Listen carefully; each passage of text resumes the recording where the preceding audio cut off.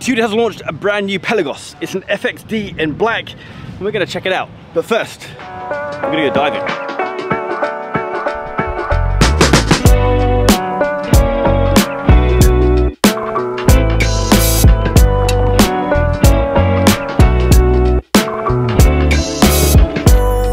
Now the new watch that Tudor's launched seems to have upset a lot of people. Frankly, I was a bit disappointed, to be honest. I think one of the challenges around, and I said this to the guys at Tudor, one of the challenges around having such a popular brand is that when a launch happens, there's so much speculation and people get creative. They often come up with what I think are sometimes better designs than what the brands come up with themselves. Although there isn't a huge amount to talk about with the watch, this trip alone's been pretty epic, pretty cool. We are in Panama City in Florida, but this trip was all about the dive experience. The adults went off and they did their diving and the kids went snorkeling. But it was cool to take a dive watch actually kind of diving, at least under the water.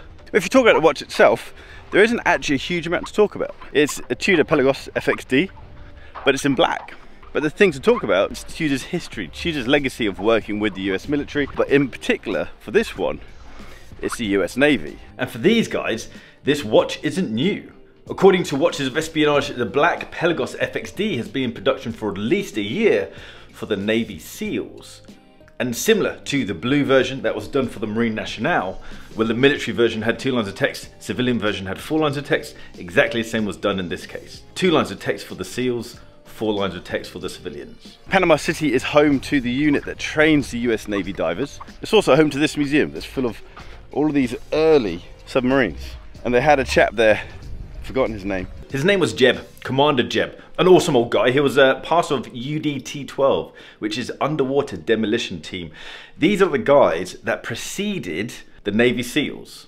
And when he was serving, he was issued a Tudor Submariner and they had his watch there. My whole objective of going into the Navy was to be a frogman, you know, and I remember the movie when I was a kid, Richard Widmark, The Naked Warrior. I said, hey man, that's what I want to be. It's interesting hearing him talk about missions and what he got up to and getting into trouble a lot. When I went into OCS in the Navy, they gave you what they called a gig if you had an infraction, okay? And you had a gig for, you know, small gigs. Not, shoes weren't shined properly, you'd get 1 gig. But if you were not on time for any evolution, you'd get about 5 gigs. A week before, 2 weeks before I graduated, I had 59 gigs. And 60 you're out. So I was destined to be a loser.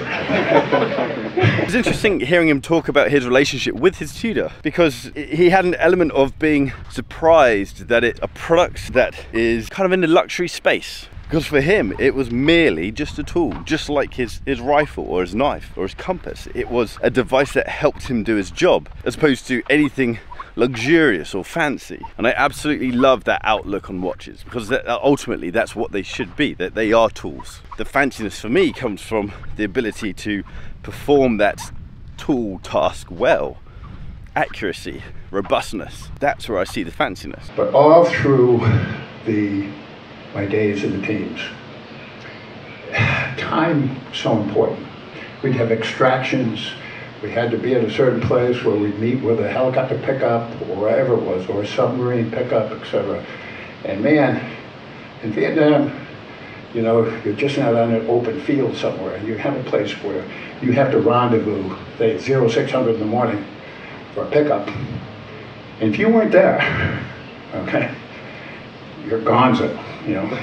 The watch that we have is a standard Pelagos. It's 42mm wide, it's 12.75mm thick, it's 52mm from lug to lug, and it's brushed titanium. Now one of the questions was around the bezel, and the bezel is a 60-click unidirectional bezel. The watch has 200 meters of water resistance, which some people might say that that's not enough, but remember that the FXD is a military grade watch, and so it isn't a matter of how deep you can go, it's going deep enough to fulfill that mission. It's got 22mm lugs. The strap pins are built in. They're not strap pins, they're strap bars, and they are built into the watch just as military watches need, because you don't want a strap pin to fail. Movement inside is the MT5602. This is Tudor's standard affair of movement. It's anti-magnetic, 70 hours of power reserve, COSC certified. So it was a little disappointing to see when I visited their factory. I'll link in the description to that video. There was a whole lot of talk around the fact that they're working on mass producing METAS certified movements. So METAS testing is significantly more rigorous than COSC testing. It's a different, COSC testing pretty much focuses on accuracy, whereas METAS testing, there's an accuracy element to it, but it's more about robustness. It's how strong and how robust is the movement.